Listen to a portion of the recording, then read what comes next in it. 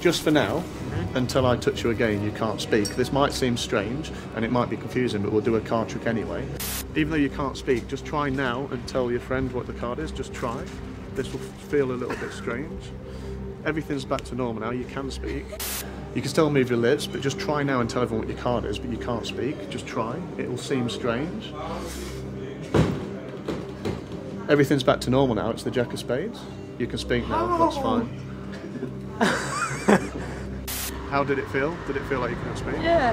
Yeah. Like a puppet. Okay, now it looks like hypnosis. Is that the trick? Is it hypnosis? No, it's not hypnosis at all. Just try and lift the deck now. Just try.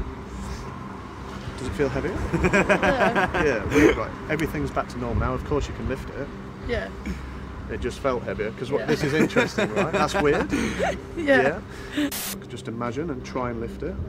Does it feel heavier? Yeah. It's weird, right? Everything's back to normal now. Of course you can lift it. Just lift it. Cool. Okay, so if it's not hypnosis, Nope. then the cynic in me might begin to think, well, maybe the participants are actors, maybe you know them, you've briefed for them beforehand, so essentially they're stooges. Is that how it works? No, there's no stooging whatsoever.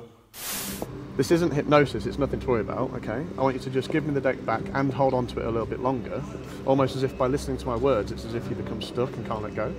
But of course you're not really stuck, you can let go now. Relax, everything's back to normal, good. Almost as if by listening to my words, it's as if you become stuck and can't let go. But of course you're not really stuck, you can let go now. Relax, everything's back to normal. Good. It doesn't use stooges or even instant stooges, you may be wondering. I was going to be the next thing that I was going to say, is it an instant stooge? No. So that's not how it works either. No, that's not how it works. The participants themselves taking part are actually just as fooled by the end of the effect as the audience watching. So no stooges, no instant stooges. So first of all, without me touching you or going anywhere near you, do you believe in God? No. No, okay. Do you believe in God? No. No? Now, I always ask someone what their true beliefs are before doing this, and the reason for that is so that everyone watching knows what the person helping's beliefs really are. Yeah. Of course, I can get someone to do this with like suggestion to, you know, get them to say the opposite. But what's really interesting about this is when you can actually get them to believe the opposite of what they say first. You said no, but now it's okay. Now you can say your real beliefs. Do you believe in God? Yeah. Yeah.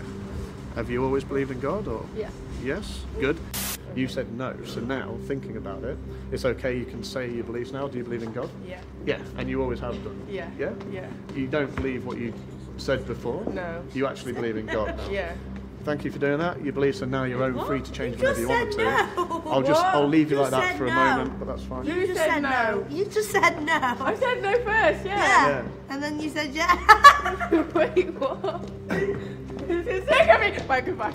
Right, so if it's not hypnosis, it's not stooges, instant stooges, how the hell does it work? There's a lot of things going on, like when you're actually performing, and there's a lot of principles that combine to create the overall effect. But the best way of summing this up would be to call it